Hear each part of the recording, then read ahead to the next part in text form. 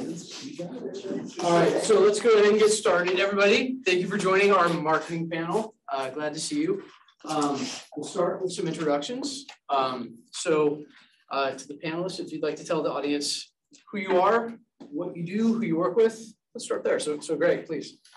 I'm Greg Rose. I'm a professor here. I work with the marketing faculty and faculty in general. And, I'm Quincy. I am the co-owner, CEO of Campfire, just up the block and down the block that way in a couple months. Prior to starting that, I spent about 9 years in marketing agency life and freelance life. Prior to that, I was a touring musician. So what do you play? I play keys. Nice. Yeah. I wasn't great at it, but I was good enough to jam a little bit.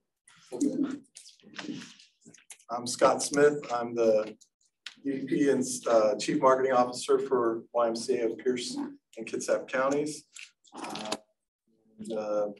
been in marketing longer than I care to remember, but for a number of years, I've been through tech, been through healthcare, been through clinical research in my background, lots of B2B experience. Really excited to be a part of the Y now, nonprofit and dealing directly with the public. And I'm Ryan Zilker, Chief Strategy and Marketing Officer at Sound Credit Union, right up the road. Scott, I've been in the industry and marketing for a long time, longer than many of you have probably been alive. I've been mostly B2C. So it'll be interesting to hear kind of our different takes on it. So glad to be here.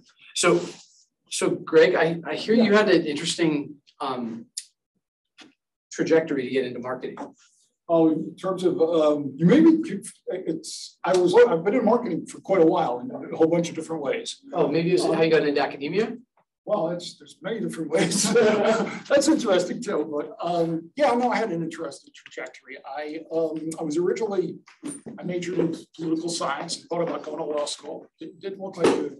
At the time, they said there was too many lawyers. There were always too many lawyers, but they usually find jobs that make more laws. But anyway, that's a different story. So then I just I worked in marketing. I was in marketing research, so I was doing projects, copy testing ads, stuff like that.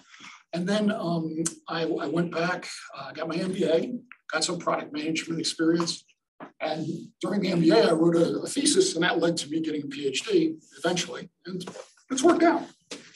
Very cool. And Quincy, how do you go from keyboards into agency work? How'd that happen? I had decided that the touring life was just too hard. I'd done it for about 4 years, and I don't know if anybody here has ever dabbled in music, but touring is not as glamorous as TV makes it seem.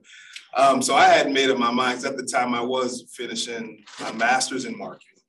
And so I just kind of knew that I was going to make that transition, but it was really the serendipitous thing. I was freelancing when I wasn't on tour. I was working with a client in Pioneer Square, and we were on a photo shoot or something like that, and I saw this company across the hall.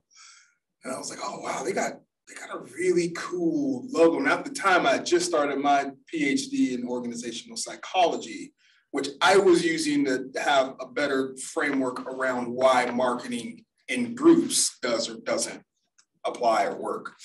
And so I was like, this is fascinating. I wonder what they do. And just so happened, as I was going to their Facebook page at the time, they had posted a job for a marketing manager. I applied and got the job. And so there goes the touring career for real.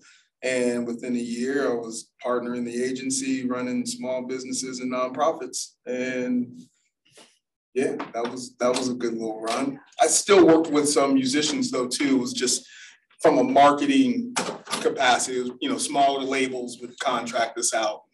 I got to help strategize these plans and stuff. Nice. stayed in music. Now I'm not really in music at all. I'm in coffee land. And Scott, how did you said you've been in marketing for a little while. Yeah. How did you get your start in marketing? How did I get my start in marketing? I got a gig at a title company doing flyers on PageMaker. That's how long ago that was. Wow. Yeah. Has anybody in here heard of PageMaker? Yeah, PageMaker. I just dated myself there. So that's how I got in. Then I ended up getting into. Then the tech boom happened. I got into a couple of entrepreneurial gigs where I was the one and only point of contact for marketing. That was when the web was in its infancy. When I graduated college, I didn't have much of a way of background in terms of what digital was. It was all traditional marketing. So I really had to learn as I went. And, you know, the constant evolution of technology from the web through social media, through now into demand generation, marketing automation, data, that's where I just kept learning, and it kept carrying me through my career. So yeah, I mean, I could go on, but you know how long my career is, so I'll pause there. And what did you study in college? Communications. I went to Cal State Fullerton. That's where I got my MBA. Yeah. Go Titans. Yeah. Cool. And so I'll share my story too. I had maybe a little less traditional trajectory. So my undergraduate degree is in environmental biology. I was working as a teller at a credit union when I graduated, and I was offered a position in their management training program. So I thought, okay, I'll give this a shot. And from there, I was recruited into marketing as a marketing researcher. And so the way I describe it is whether you're counting frogs in a pond or counting how many people want your checking account, it's the same applied math, right? So it was kind of the same approach, just different subject matter. So that's how I started, and then I learned marketing on the job, and then I went back and got my MBA about 10 years into my career. So that's to demonstrate that it can be a non-traditional trajectory for sure. So, okay, so got a really broad question for the panel. I'd like to get everybody's thoughts on it. What does a marketer do? Greg, should we start with you? Probably you want to look busy and like you know what you're doing. So everybody always asks that question, especially in accounting. They always ask, what does marketing do? I think what marketing does is it's not just sales. It's really kind of understanding your customers and figuring out what they need, which type of customers, the different type of customers, and then basically, you know, what can you do to, number one, you know, fulfill their needs, but also what can you do to make money, essentially. That's how I look at it. Like it. I'm up. I always say marketing is psychology for capitalists.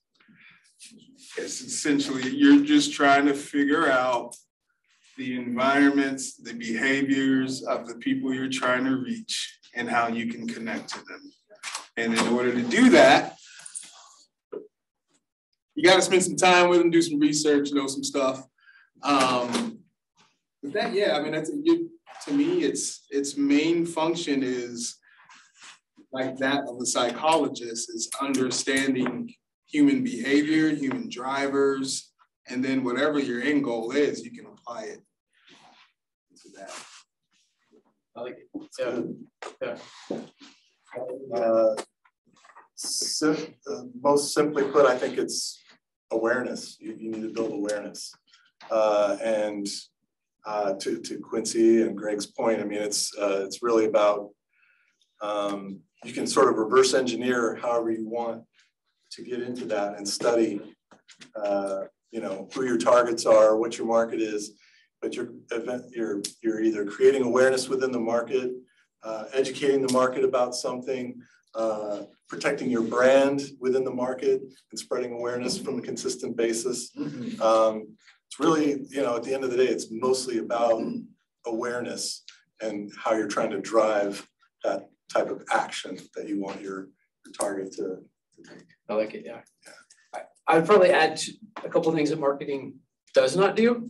And I take this approach quite a bit. It's sound. First of all, we are not the make it pretty department. There's nothing more offensive to a marketer. Yeah, really? Can you pretty this up for us? Like no, we do more than that. So that's kind of offensive. And so the other thing that I say is we're not going to put lipstick on a pig. Like if the product sucks or if we don't have the support for something, we can't make it better just by marketing it, right? So those are some of the things I talk about that we are not. So, Greg, you talked about how sometimes we have to convince accounting. Oh, we're also not a cost center. We're not just an expense center. That's the other thing we're not. So we have to convince the accounting and our CFO and the rest of the organization of this. So to the whole panel, I'll just throw it out for the group. What approaches do you have in your broader organization to demonstrate the importance and the value of marketing? Whoever likes to jump in. Yeah. So I honestly think relationships matter. So it's just, you need to build consensus. You need to build consensus, be able to present concepts and so forth, be able to manage up to anybody at the leadership level or your capital angel investors about, the programs that you're taking and the marketing plan that you have. But you can only do that. Relationships really aid in that. And so communications, being able to tell your story in a way that you can collaborate effectively, and then also get your team to buy into the concept and move forward, I think is key. Thanks.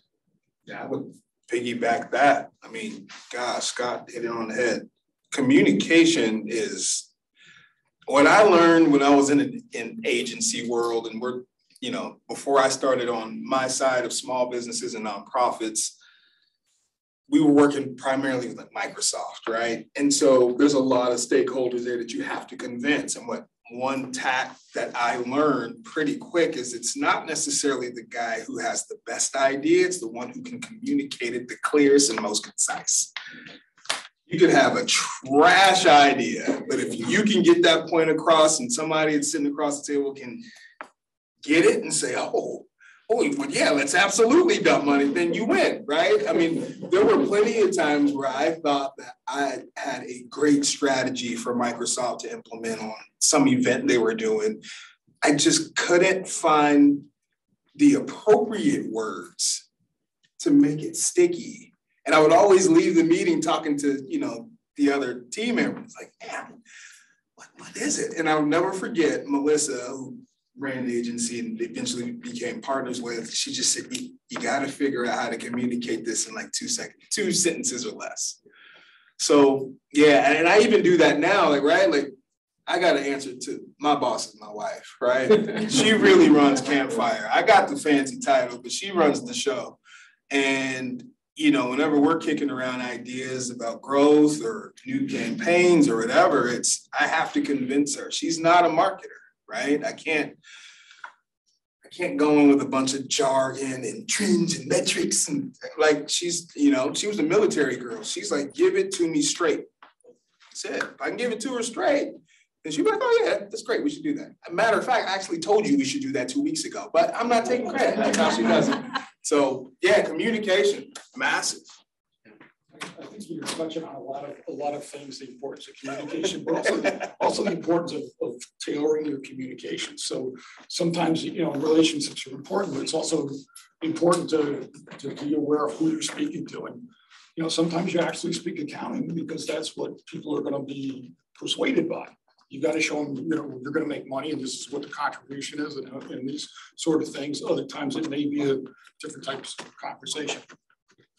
Yeah, I think you all hit on really important aspects of that.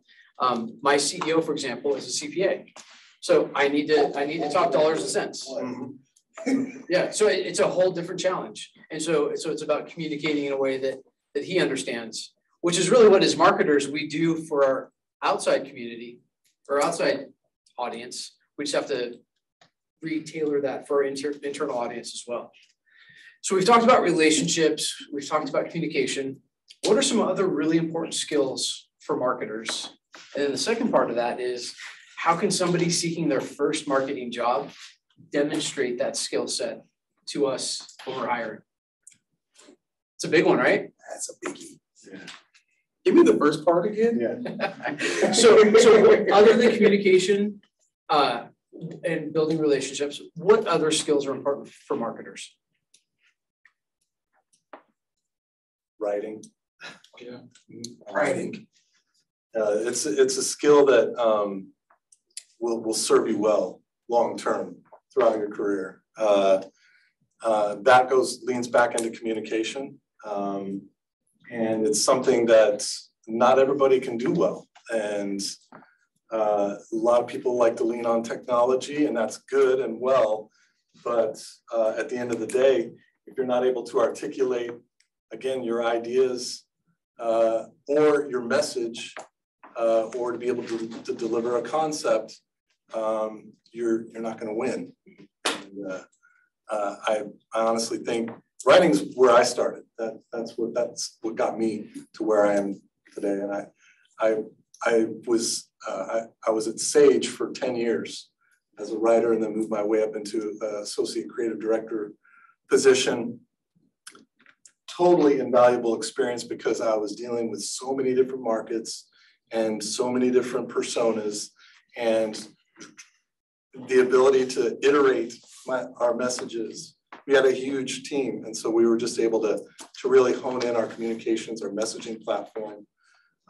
And at the end of the day, I mean, it really served us well. We were able to compete against Microsoft and SAP and a lot of big names in business management. And I mean, writing will always serve you.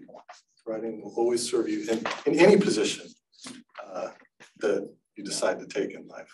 Yeah, I couldn't agree with that more. And as a guy who studied science, I am not strong in writing. And I think that's probably been my biggest challenge in my career. So I think that very good advice, sage advice, if you will.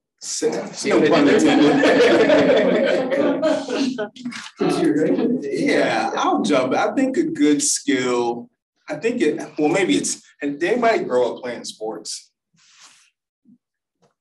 Perfect. Because one thing that I think aided me well early on as a marketer was knowing how to lose. It sounds weird, but I had to learn how to so in my teams growing up, I'm the youngest of 5 boys. They were all far more phenomenal athletes than me. But I was very competitive. So the idea of losing was just not in my makeup when I got into the professional world. But you get there and you realize, okay, now you're on a team with a guy like Scott, who's been in this game and knows more than you, or knows exactly what you know and can do it 10 times better than you. And so you might not get that opportunity right away to just jump in and show how great you think you are and how great you probably are. So I think it's just, having that ability to display humility and be the quietest guy or girl in the room and absorb information. When I learned that, and I learned it quick, because, excuse my French, I got my ass handed to me. I walked into agency life thinking that I was a hotshot, nice cushy job, good paycheck. They must be giving me this because I'm worth something. And I was, but I didn't know what I was getting into. I didn't know marketing tech. I didn't know that world, but I learned it quick. And I learned that I needed to sit back and just listen to the smarter people in the room. So I had to learn how to lose really quick, but I think that my, playing 3 sports growing up and having 4 older brothers taught me how to learn how to lose really fast. And I was able to flip that switch, and it aided me well to the point where I was so hardwired to then just be the guy who learned the most as opposed to being the smartest guy in the room, if that makes sense. that when my time came, I was prepared. And then that's when they said, hey, look, this is actually something that we want you to prove a concept in. And if you can do this for 9 months, we can talk about implementing this further, which that's how I ended up becoming partner in a small agency, but in terms of like revenue, we were doing all right. So, but it was having that piece of humble pie. So I think, you know, on the second part of that question of how do you display it is, again, communicating to people that that's what you're there to do. Like, I'm here to be a team player. Like, I know that's like super jargony resume buzzword crap that really doesn't mean nothing. But if you can actually be a real team player and really play your role, it will serve you better in the long run. And I think the point about humility is really important, because as awesome as all of your ideas are going to be, some are going to fail. And if you can recognize it and say, okay, that didn't work, what can I learn from it? And how do I adjust and redo it so it's better and it does work next time? That's really important. And I've seen marketers who have too much hubris and they're not willing to call their baby ugly, and they just keep going with it. That was that guy. Yeah, it is not good for the long-term career. Yeah, if I could add just real quick, sometimes you'll have a really good idea that will just get shot down. Yeah. Yep. Doesn't For sure. matter. Yep. Because the boss or whoever your client is says, no, I don't want to go that. It's like, oh. Yeah. Oh, okay. Yeah. All right, okay. Let's go to option B. But those are great to stick on a shelf. Yeah. Because there's going to be another opportunity that you can pull it out for. Oh yeah. So like, don't throw it away. No. Keep it in your back pocket. And I think that, you know, on that note, it's similar. You know, I was thinking about the people, it's flexibility, it's learning, and it's also just like, well, that didn't work. What now? We better do something different. You know, I was thinking about the people I know that have been successful. And one of the things that's kind of nicer about being older is you know how everything worked out for people. Sometimes it's a little bit not what you hope, but a lot of times it's really good. And the people I know that have really succeeded, they've had some rough times. I know guys who like, they would literally have to run to the bank to cash their paycheck before anyone else because it wasn't going to bounce, you know, stuff like that, you know, and they worked out for them because they stayed with it and they just kept working. What's interesting too, I think, is that for those of us who've been doing this for a while, we think, oh, we've seen these trends, we've done these promotions in the past, we know it's going to work. But society is changing so quickly that what worked 5 years ago can be a complete flop today. And so I'm always learning and always trying to practice humility and demonstrate learning, but it's not always easy. Okay, so we talked about some important attributes and skills. Quincy talked a little bit about how we can demonstrate, how new applicants can demonstrate those skills. Scott or Greg, do you have any other thoughts on how an applicant might demonstrate their skills? Yeah, you know, it's difficult when you come out of school because you don't have the resume, you don't have the experience line. I like to think about a resume in quadrants. You've got the education part handled, check. You've got some skills that you can lean on. You don't have the experience part. That last quadrant, I think, is what are you doing in the community? What types of things are you doing within your own environment? What types of volunteerism are you doing? I think that helps a lot of students to stand out above other applicants and other candidates coming right out of college. So I really, you know, I'd really recommend, if that's not something that you're involved in yet, to think about it, because it really adds that balance that a lot of employers are looking for. Agreed. Greg, anything you add? I think there's a lot to be said for, as was just said, being involved, just being involved in general. I mean, coming to events like this, getting to know people, getting internships early on. You want to make every move you can so to put yourself out there. And you know, those are I think the important things. Yeah. Yeah, it doesn't have to be paid to go on the resume, for sure. Yeah, like, were you just add something? Oh, one more. So if you're coming and there's not a lot of experience on the resume. Well, you should know the company. You should be knowledgeable. You should do the work before the interview. Because if you come in without experience and they say, wow, this person didn't do anything, they don't know anything. In fact, at a firm that one of my daughters works at, if they mispronounce the firm's name wrong, that's bad, real bad. So you work here. You should know that. Or you want to work here. Right. Do your homework and have some questions ready. I mean, really express an interest, but also express, as you're talking with them, where you can add value, because they'll present those as opportunities during the interview, and you should key in on that and go, that's it. I'm so glad you brought that up, because here's where I can help you. Here's something that I did, through volunteerism or, being involved in school. So I honestly think how you connect yourself to how you can help them, along with, to Greg's point, just being knowledgeable about the organization is really going to help you. So when we think about the marketing discipline, the umbrella, it's pretty broad. There's research, design, brand management, digital, all sorts of things. For somebody new in their career, they might have dabbled in some of the topics, might not have a lot of depth. What would be your advice? Should they go deep on something that interests them? Should they be kind of generalist and know a little bit about a lot of topics? What's the best approach for landing their first marketing job? See, I was the guy that was like a little bit of everything. Yeah. I don't know if that served me very well though. It got me in the door in places, and especially as a freelancer, because I could speak intelligently enough to a business owner about what they are trying to accomplish, and I could ask the right questions and come up with something. Hey, this is what I got. But I feel like I had more impact when I got deep on the strategy side, because then I could go into a room and kind of hit the points that I think the decision makers cared about, which was who's going to do it, why are we doing it, how are we going to do it, and most importantly, how much it's going to cost.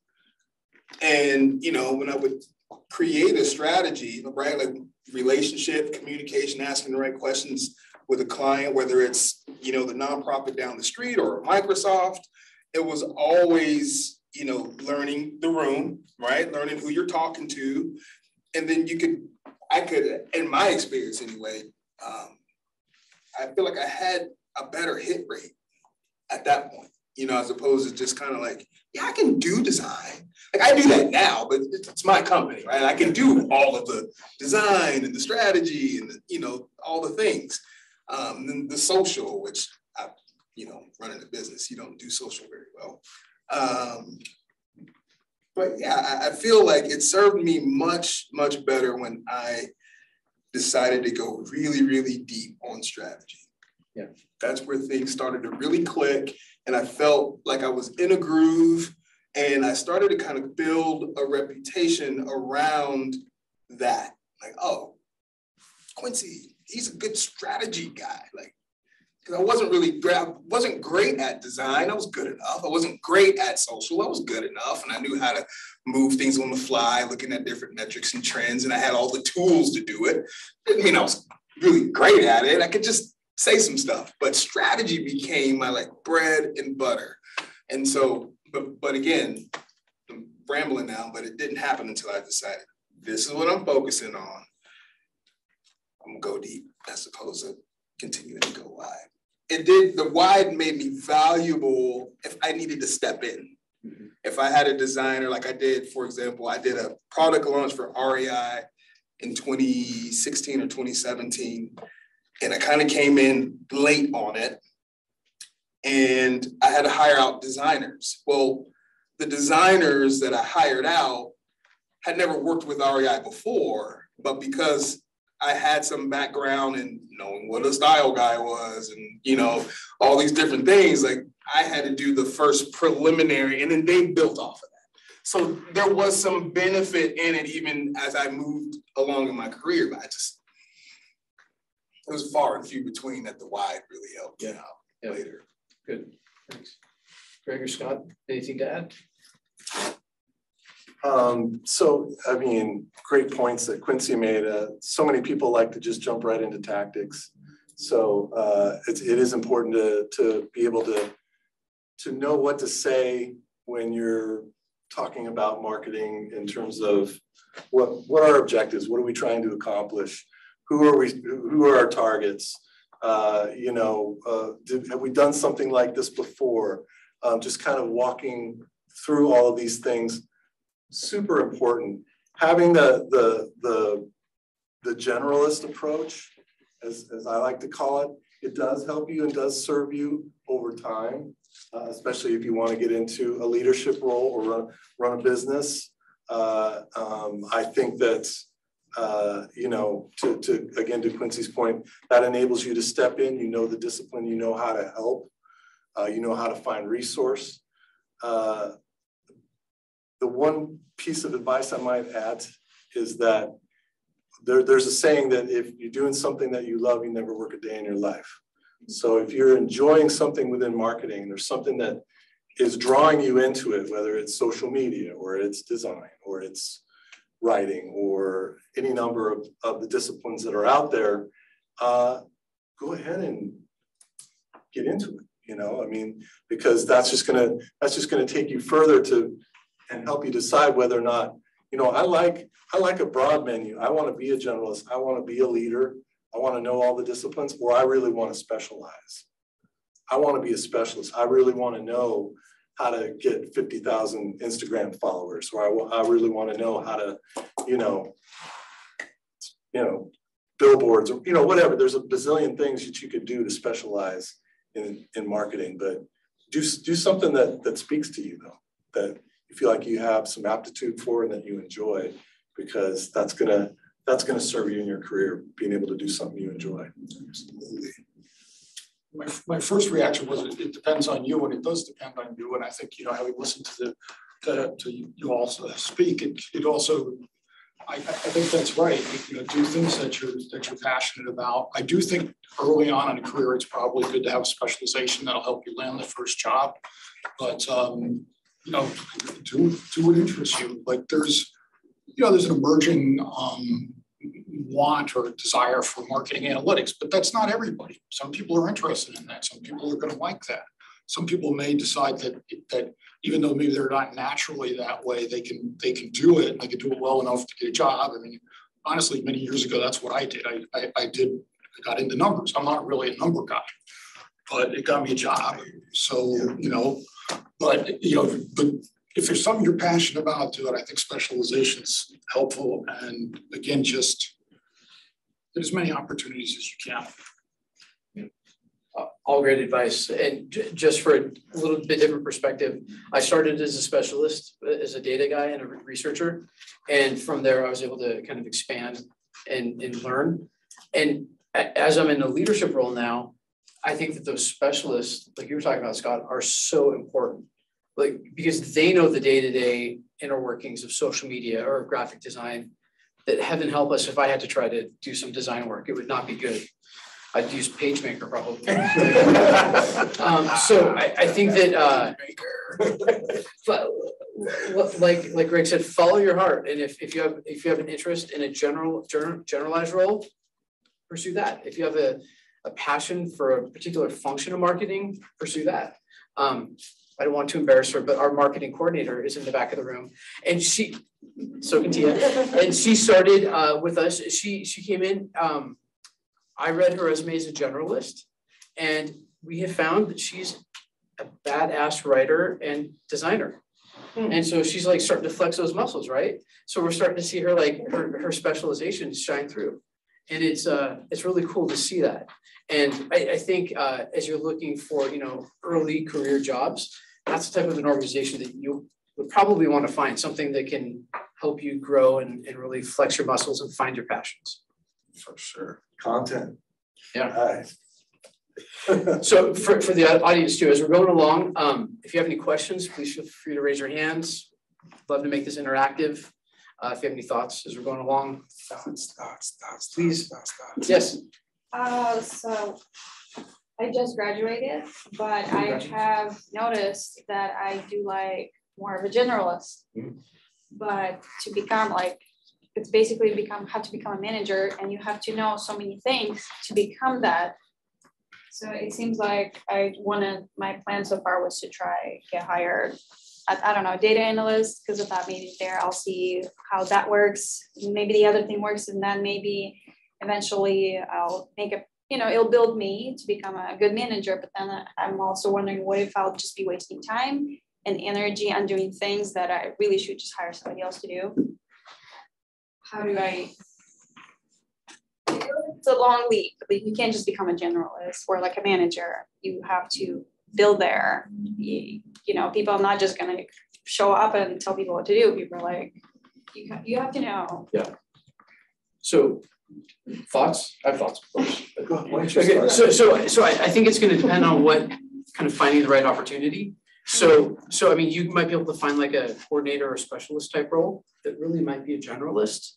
And that might be a way to get your foot in the door with a marketing organization. Or you could go down that specialization path, learn that discipline really well, and then start to expand. So I think you have a few paths you can take, and that might prepare you to take on the manager role in the future. You're like assistant of somebody could become. just joke. It's a good point. I think you want to Marketing manager assistant. I'll do you want to make sure that you accept a role where you have an opportunity to learn. So you're whether it be your superior or your peers, or whether you're working with an agency, you'll gain opportunities to learn, and will you gain the opportunities that you're looking for? So I think that's something to consider. You don't want to be the lone wolf in marketing when you're trying to be the generalist, because then you'll kind of feel isolated. So I think having a position maybe in a team environment, and to Ryan's point, whether you go down a specialist path or a generalist path, as long as there are opportunities for you to continue to learn and grow, or for you to learn from somebody, I think will help you get there faster. Yes. I don't have a marketing background. I'm more like engineering and operations and stuff. I'm in the MBA program. It's something that I always wondered, but I didn't understand or learn about my marketing classes. So I guess marketing, you're about sales and advertising, what your company has to offer. How do you know what your company is capable of offering? So I'm not like, for example, like a larger engineering company or a company that can offer lots of services. I feel like I don't understand. How could you know? How do you have meetings or organize, like at the YMCA, maybe you can offer some special new yoga class because somebody working at the gym that you have in one location can do that and know that, hey, this is an opportunity to expand the business and we need to focus on this. How do you get fed that information? So I think that it really depends on, it's different between, engineering and say the, programs at the YMCA, but as far as the Y goes, we look at what it is that our community is asking for and gravitating toward. And we continue down that path to try to drive, so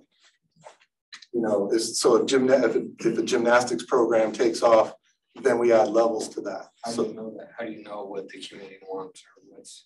Because they participate and they register for those programs, and they come and they show up, and we can see that, we've got 90% attendance rate. So really the data at the end of the day tells the story. The ability to convert sales of your engineer, I don't know what your firm does necessarily, but however you're making money now is really what tells the story.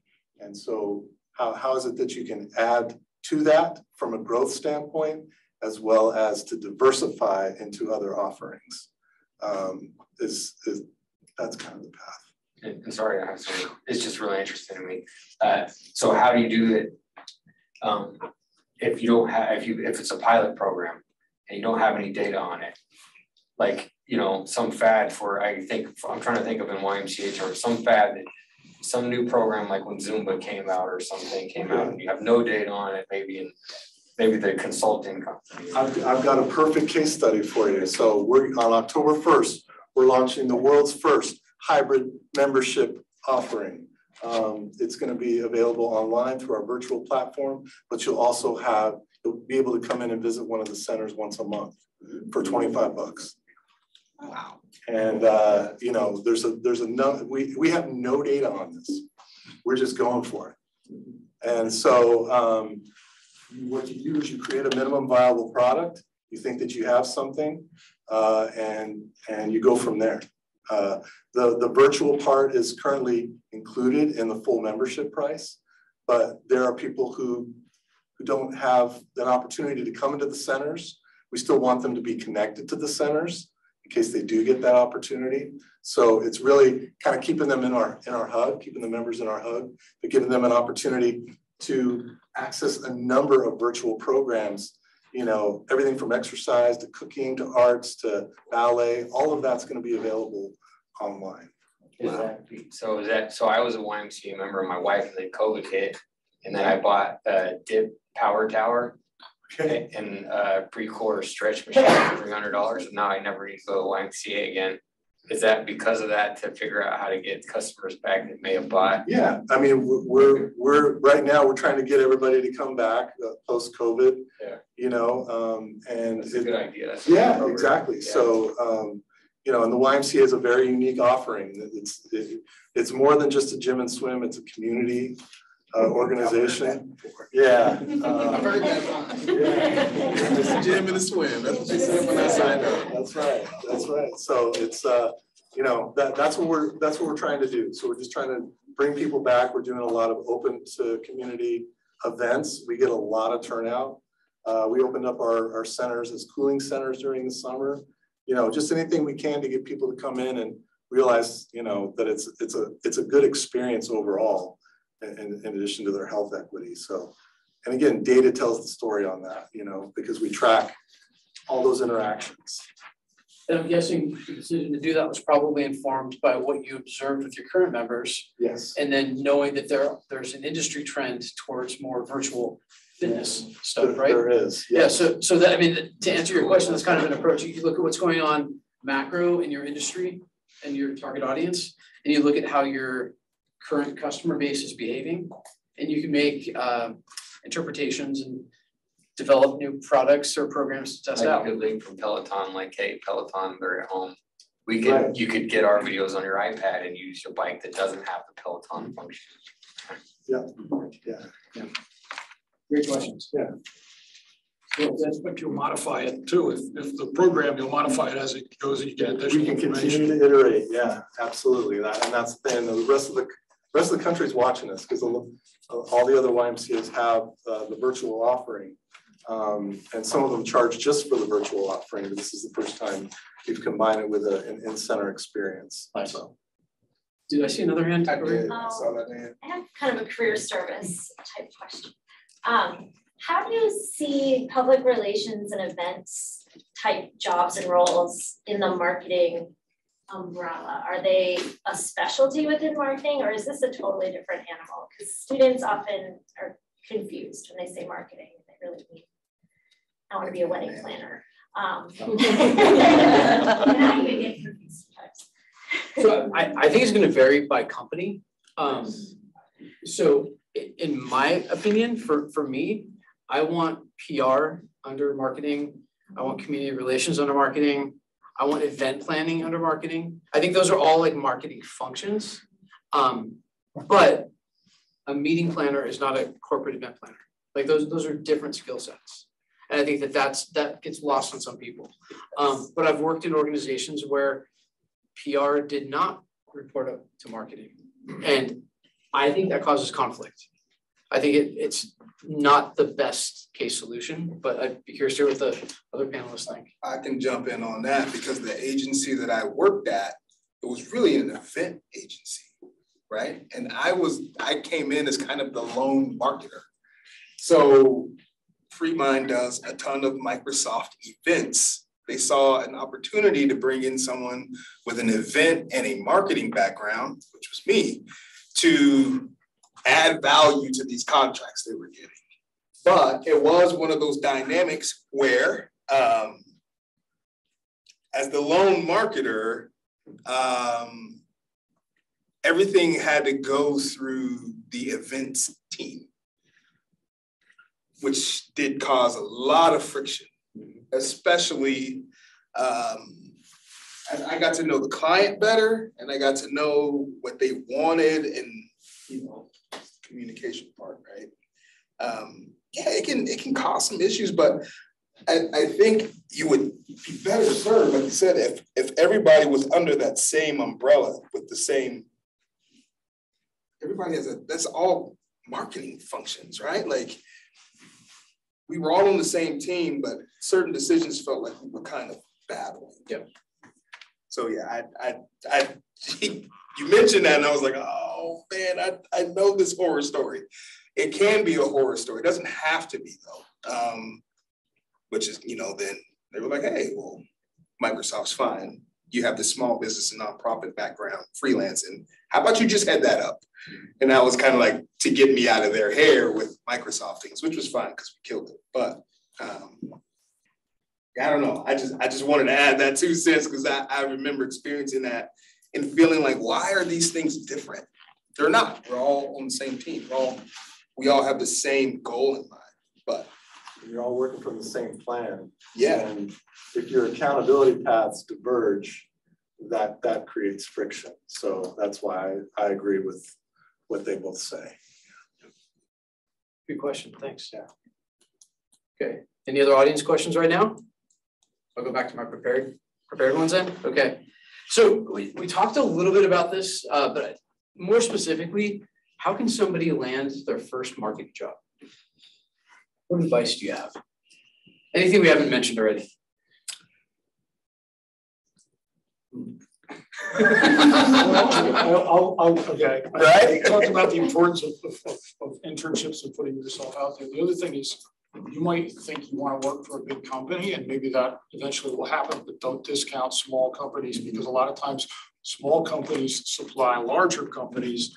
And when they get to know you, it's face to face, people get to know you, that's when you may get hired at maybe the place you want to ultimately work. Yeah. I can only speak from my experience, but it was 2 things that I did. One, I was entrepreneurial enough to do some of the things and put out some of the, it's like I started my own events in Tacoma and marketing those festivals and those events. I had my own festival downtown from 2010 to 2012, or 2009 to 2012. And that one event got me to network with other events in town. And I ended up running those events. So then after a few years, it was kind of like I ran every event in Tacoma in some capacity except for 4th of July. But every art fair, every street festival I was involved with at some level. And so it was a combination of just kind of like seeing that there was this environment here in Tacoma that was really friendly to these events and creating my own and being stupid enough to do that because I had no idea what I was doing. An event creation, festival creation is hard. And then, yeah, just the willingness to know that that wasn't my end goal, though. Like, I wasn't creating this event to just be the guy who created an event. I wanted to network with these other events and meet other people who were putting them on and get into their organizations and build up a portfolio that then, you know, I've always thought 5-7 years down the line. I don't know why. I don't even know if I'm gonna live that long, but I've always done it since I was a kid. Like, oh, like 5 years, I'm gonna be doing this. But I had this thing of just knowing that starting Grit City Fest, that's gonna lead to XYZ and go after it and get it. And it happened. 3 years running it, did well. Obviously it's not around anymore, so it wasn't that well, but you know, it did get me to the next level in the game, if you will. So yeah, just sometimes you gotta have enough belief in your ability to just say, I'm gonna try and create something. And sometimes that means asking for favors and dipping into your community resource. And Tacoma's great about that. I'm not producing events or freelance marketing or working at an agency anymore, but when I decided to be down here back in 2006 when I was like 22 or whatever, it was just a thing of I could be here or I could be in Seattle and be no one. But here, there seemed to be an ecosystem growing where I felt like my skill set could thrive. And so it did, but I had to be, I didn't have any responsibilities there either. There was no wife. There was no kids, no wife, no none of that stuff. And so, while y'all are young and you can do those things, you can, what's that saying in tech? Oh, fail fast or whatever that go ahead and try out your silly idea and just learn from it. And you'll never know where it takes you. Yeah, agree with everything Quincy has said, and Greg as well. Showing that initiative, showing that you can get out there and make something happen, even if it's in your day-to-day job. When I was going through school, I tried marketing things when I was working for small companies, and that as long as you're showing an interest and an ideation around it, and then again building up your portfolio either by pursuing these ideas or doing something within the community, being involved, I think that gives you a huge leg up over other candidates. And if I could piggyback off of what Scott said, I think the networking component that I think Greg mentioned also, really important. Get involved in local marketing groups. There's the American Marketing Association, the Direct Marketing Association. They have local chapters. They probably have scholarships or young professional groups. It's a great way to get to know people, and just through word of mouth, that's how you start to make connections and get jobs. I can't tell you how many people I've hired that knew somebody who knew somebody. Mm-hmm. And you just throw out the word, hey, I'm looking for this role.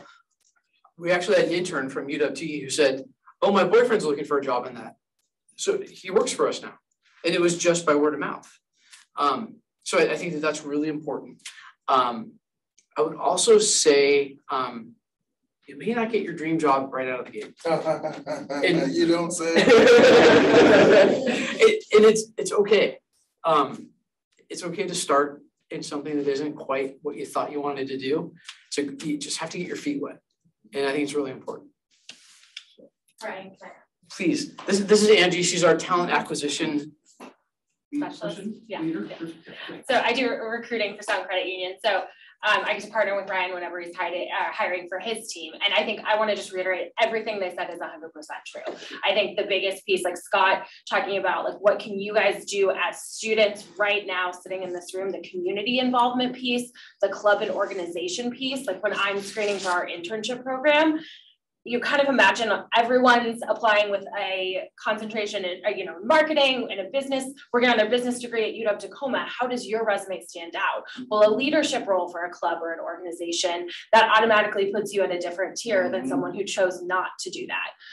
Even thinking about the work experience you're doing, even if it's not an internship, is important. If you can go for those internships, absolutely. But just sitting in this room right now, volunteer somewhere, raise your hand for a club, even be the secretary, volunteer to run their social media channels. Like those are real things you can put on the resume today to make yourself stand out that aren't huge, 20 or 30 hour a week time commitment things.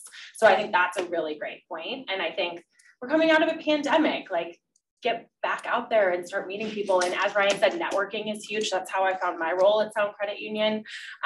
So I think those are really great pieces. So it's great to hear it, not just from a recruiter. So thanks, guys. She's the gatekeeper. So you have to get through her before you get to us. So it's important what she says. So you mentioned the pandemic, which is a great segue into the next question. So what's it like to work in an office today? Or do we even work in offices?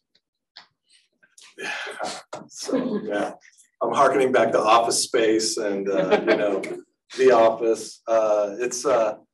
It's coming back. I still work from home probably 80% of the time right now.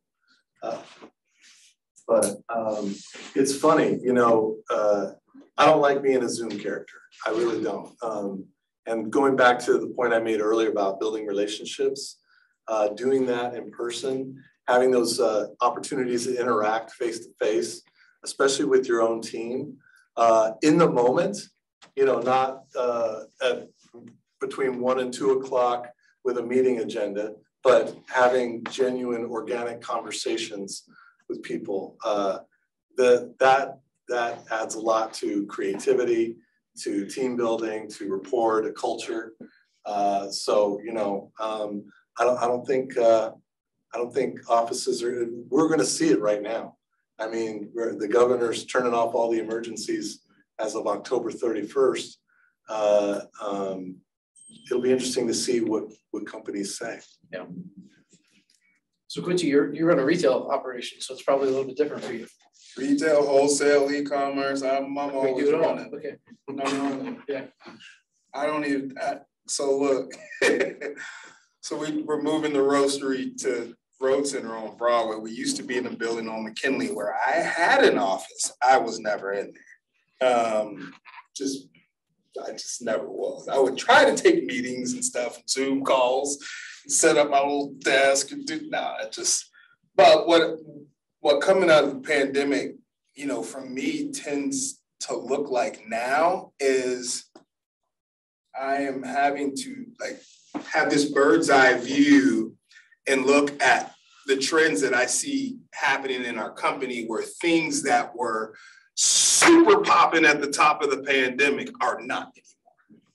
And so I'm in this space of constantly checking in, you know, I'm with my roasters, I'm with, you know, the baristas at the shop. I was just in there earlier today slanging lattes, but it's more of to get a vibe on how the workflow is going because, and where that output is going too, because having e-commerce, retail store plus wholesale, you know, at the top of the pandemic, it was all e-commerce. I mean, it was our online, and our online store is still really well, doing really well, but now we're seeing how wholesale is picking up. We got a big contract with Trader Joe's or whatever, but now we're starting to see these other smaller and mid-sized grocers. Hey, look, our traffic's picking up. We saw it. So it's just trying to get a vibe for where this thing is going because we had a plan and then that got squashed by the pandemic. We had to make a new plan. And now we're having to reanalyze the entire flow of everything because the world is getting back to a space that we as a business don't know. We got started, you know, March 27, 2020, we turned on the online store because the shop wouldn't get open. So all we knew was acting in the pandemic. Now we're like, okay, so this is life coming out of a pandemic and it's unique. I've never dealt with this as a marketer, as a business owner, as anything. Office, I have no clue about because we don't have really an office that anyone uses. But yeah, that's just where we're at, man. It's like this, I almost feel like I'm holding my business under a microscope, as if I wasn't doing that already. But now I really feel like I'm sharpening the focus on that lens and watching the movements of the little squiggly things in the petri dish because I need to track where they're going because they haven't moved like this before. So it's just a fascinating time to be in the space we're in. Yeah, great. I was just going to say, I think it's going to be different. And that's really the only thing I could really figure out. I think that we're still finding out what people's preferences are and what's best. I suspect you're going to see a lot of hybrids and a lot of things. Just to get academic, we did a paper many years ago outside my area, really, but it was on channels of distribution. There was a bunch of stuff that came out and said, oh gosh, it's so great that people have disability, they have disagreements, it's task conflict, but it's so much better for the organization. They make so much better decisions. And we said, well, maybe as long as they know each other and informally, otherwise task conflict becomes emotional within seconds, and then we have a big problem on our hands. So I think you're gonna see situations where people are there at least sometime, like I think a lot of offices will maybe go 3 days a week, that's my best guess. And I think it's gonna really depend on the company. So I mean, like I've just seen some companies are 100% remote. They went remote during the pandemic and they're never coming back. They've gotten rid of any office space they had and they're just a completely virtual company now. Others, like Sound, we held on to our office space. We're expanding office space. So to your point, we're required 3 days a week. I'm personally in about 4 days a week. I have some latitude with my team, but if I hire somebody new, I require them to be there 3 days a week for the first 90 days. And that's because I want to build that relationship with my new person, with my new teammate. So we can have those conversations, those conflicts, those disagreements. And I think that friction leads to better creativity. I would maybe recommend, if you're given the option, lean a little bit more towards in the office in the beginning. I think it's going to help you build relationships with your leaders, with your peers, and then maybe you can kind of pull back. If that's an option, I think that's probably the best way to go. I see Sokatia smiling because that's exactly what we did with her. Yeah. I had a question directly. So, how do you get those contracts with Trader Joe's or those small grocery stores? I'm the wrong person to ask, and I'm the right person to ask, but I'm really the wrong person to ask. So our situation is unique in that we have been very fortunate that all of that has come to us. I have not had to go out and play offense yet, which is kind of scary. Because you don't know when that's going to stop, right? Like at some point they're going to stop knocking and you're going to have to go track down some business. But to this point, they've all lit up the email, good old goodies at welovecampfire.com. Like, hey, I'm so-and-so from this company. Can you get us 400,000 pounds of coffee a year? Absolutely. No, I can't, but I'm gonna figure it out. So I mean, back when I was in agency life and we were out there tracking down business, there's a whole sales process. You're gonna hear 100 no's when you hear yes and all of that. But that's a whole different, these buyers with retailers and, mom and pop stores and big corporations, it's fascinating for me anyway, because I try to find out, how the hell did you hear about us? Because for all the cool stuff we've done, we're still only 2 years in. And we're experiencing growth that some companies don't get until year 5, 7, 9, 11. And so to me, I'm trying to find a path in which I can go out and adequately have the conversations with grocery buyers, because I've never dealt with that world before. They're literally just coming to me with an order and saying, can you take it or can you not? I don't know, man. I know that doesn't really answer your question, but that's what I got. Yes. I have a question. How do you all stay a cut above amongst competition? And then further, how do you strategize customer acquisition?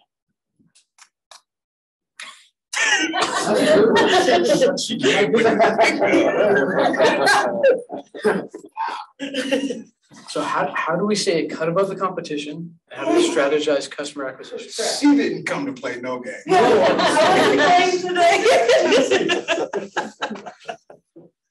Good. It's real I quick. just started the MBA program, by the way. So I'm actually a paralegal, but yeah.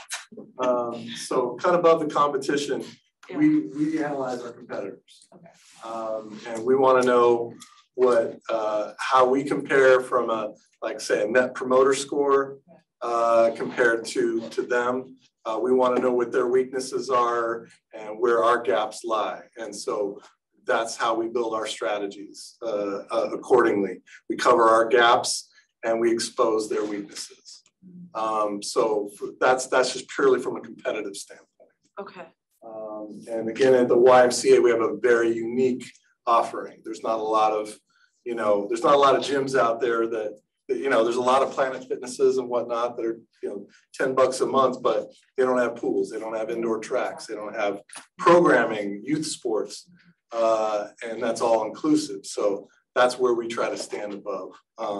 Plus, what are we doing within the community?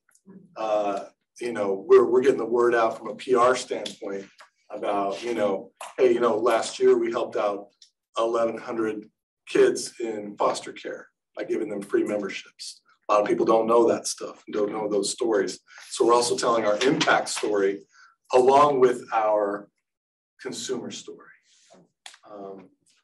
So that's staying a cut above the competitor. Sorry, part two of your question. How do you strategize customer acquisition? Okay, so strategizing customer acquisition, so it's a little bit different, again, at least for the why,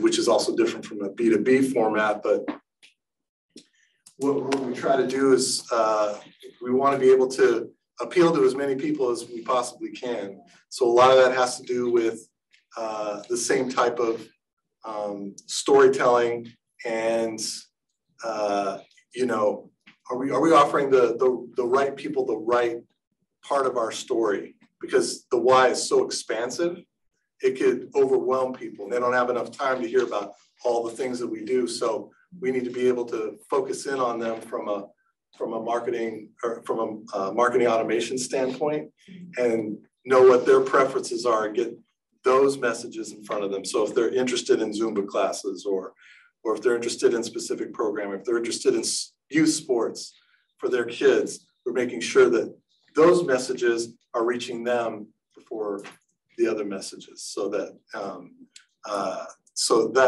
that helps us from a retention standpoint. New customer acquisition, try stuff. See what works. Try stuff, look at the data, iterate, try again. Yeah.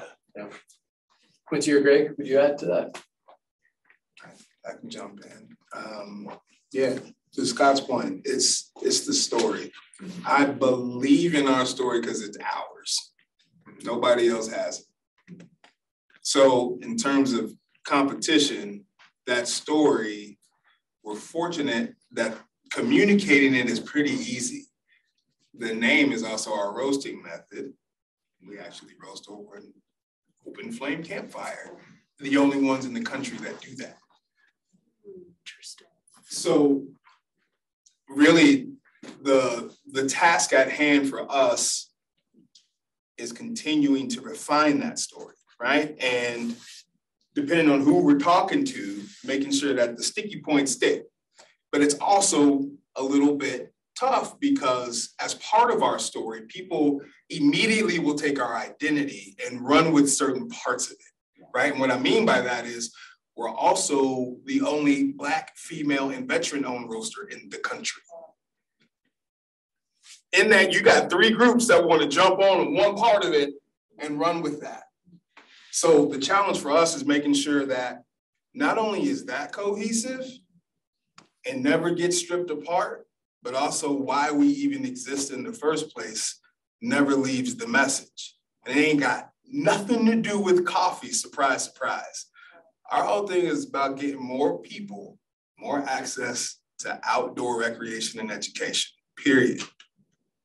We believe that coffee has a great utility to hold a conversation. So I don't understand the people that sell $30 bags of coffee. That shit's weird to me. Yeah. It's not coffee, bro. It's not like a nice Italian bag that's been hand stitched with this premium leather. I'm selling the same coffee they're selling that they're selling. I'm buying the same green coffee from the same farms.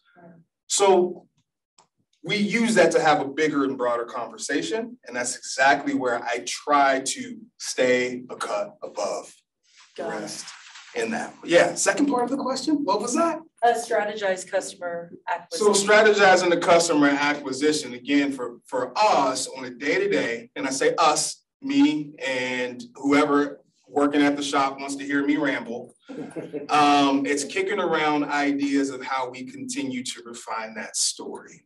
How do we refine it? That also means that sometimes the story has no words at all. It's just where you're at. So when I think about how we're expanding as a business, where do we ultimately want to do? If we want to inspire and motivate people to get outside that might not normally get outside and camp and hike and backpack, it makes no sense for me to be in downtown Seattle. right? Right. Like, even though there is a place and time where that would work. We're in Tacoma because this is home base. This is where I was born, raised. I'm a Federal Way kid, but always lived in Tacoma. So I think about things like we can tell our story in so many different ways than just what's on a piece of paper, what you see on social media. So when you see us pop up a store in Lake Tahoe, California in 2024, it makes sense because we want to inspire and motivate and keep people going outside. So yeah, that we try to think about what that looks like. Telling the story with stores or with our product. What shelves are we on? I mean, Trader Joe's has a customer base that I'm so glad they came to us with, because I wanted to be in Trader Joe's. But they don't carry a lot of private brands. They carry a lot of Trader Joe's. So when they said we had the opportunity to be our own brand in there, I jumped at it. Because they have a customer base that is excited about going to Trader Joe's. You go to Trader Joe's like you go to Target.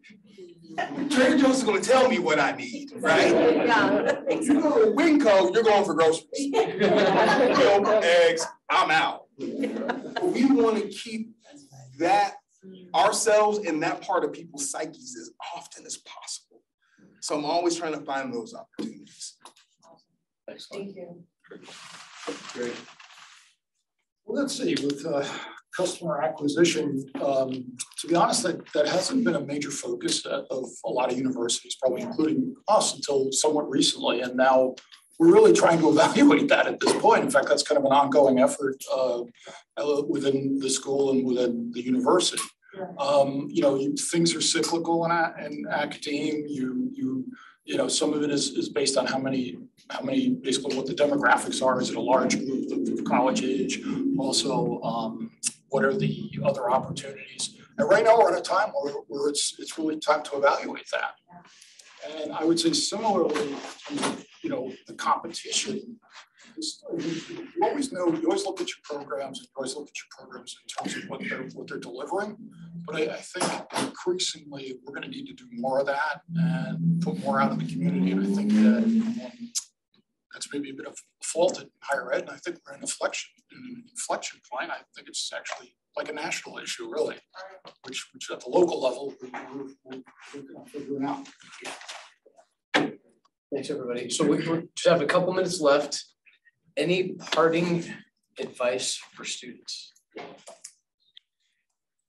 Advice you'd offer? I think I've offered plenty of advice. I'm going to come back real quick to relationships matter. So many of the, networking is very important. That happens through relationships. Being able to communicate your ideas and your concepts and gain consensus across the organization, up through leadership, with an agency or with your client, requires relationship building. It's something that I think you can't undervalue, and definitely want to keep front and center, because at the end of the day, if anybody's having a bad experience, you're putting yourself and your own personal brand at risk. Thanks. Quincy, how about you? I really don't know, but don't be afraid to do the dirty work. Don't be afraid to do the dirty work. Great. I think it's everything you all said is spot on, and I would say show up, be out there, make the relationships, and don't be afraid to do the dirty work. There's a lot of dirty work in marketing. There is. There's a lot. Awesome. Well, please join me in thanking our panel for